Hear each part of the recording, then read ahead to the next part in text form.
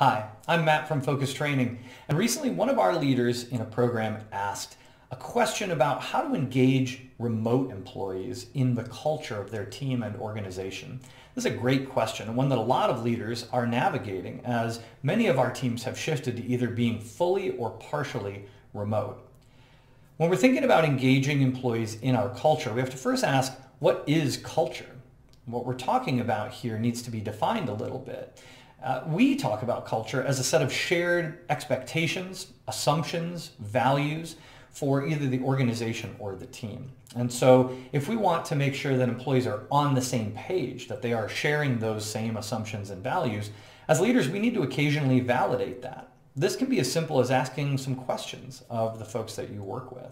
So for example, asking a question like, if we had to choose between disappointing a customer and going over budget on a project, which direction do you think we would lean as a team and why? Figuring out whether your answer and their answer are similar can be an important analysis of your culture. Next, we want to think about recognizing the difference between a team culture, an organization culture, and the regional culture of where your employees might be located. So for example, I grew up in Minnesota, where we have Minnesota Nice, and some things that we do might feel confrontational to us in that sort of Midwest cultural norm, whereas a person on the East Coast of the United States might not have that same squeamishness about confronting an employee about an issue. Can we differentiate that regional culture from the team culture and then frame it in the right way so that it fits? Inviting a manager, for example, from Minnesota to see a direct conversation about performance as nice, something that is going to help an employee get better and advance their career. That reframing as a leader can help bridge the gap between a regional culture and the team culture that you're striving for, and help us avoid some of the confusion about whether something's actually important because it's core to our values, or whether it's just a small artifact of culture that's not really affecting our work. Last but not least, engaging folks in the culture means that we are going to need to get creative at times so that we can be inclusive on our team.